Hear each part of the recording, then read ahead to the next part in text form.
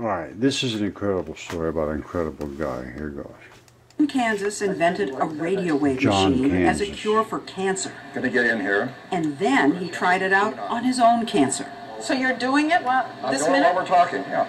We followed his story for over a year and into the laboratory. Okay, perfect. Where there's already excitement about killing cancer cells.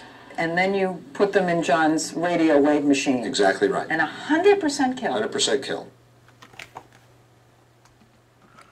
Alright, now in addition to that, he found this. Okay, in the interim of developing the thing to try to cure cancer, he came across this. Killing cancer cells is amazing, but John had also stumbled on yet another amazing breakthrough. You have enough in it? His machine could actually burn salt water. John? Alright, now when they say burn salt water, they're not really burning it. What they are doing is creating electricity. They're literally shooting electrical discharge into the air. Kansas discovered that his radio frequency generator could release the oxygen and hydrogen from salt water and create an incredibly intense flame. Just like that. If that was inside a car cylinder, you could see the amount of fire that would be in the cylinder. I can put my hand in here. Put your hand into the beam, nothing happens. Put in a fluorescent bulb and it lights up immediately. At the APV Company Laboratory in Akron, top engineers have checked out John's amazing invention and they were amazed. And we saw it go up to 1,500 degrees centigrade, the temperature.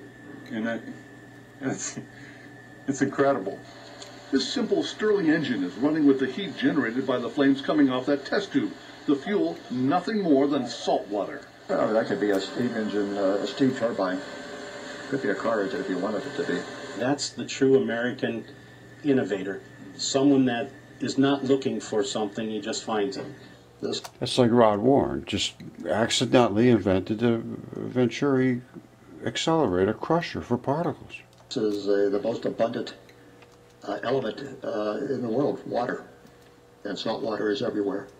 And to see it burn actually gives me chills. All right, when he says see it burn, I had seen this demonstrated where they had in the center a tissue paper, and it didn't burn. It was electricity, and you could see it as electricity. Imagine the possibilities. Salt water as the ultimate clean fuel. A happy byproduct. You see it sparking here and there? For a cure for cancer. Now, what that is, what he's done, is he's taken the particles that are in orbit around the nucleuses, and he has just got a certain frequency, like when they do this pow, and then the champagne glasses go flying apart. Well, he knows the exact frequency with his little dials and his, because you could stretch these waves, make them shorter, make them longer.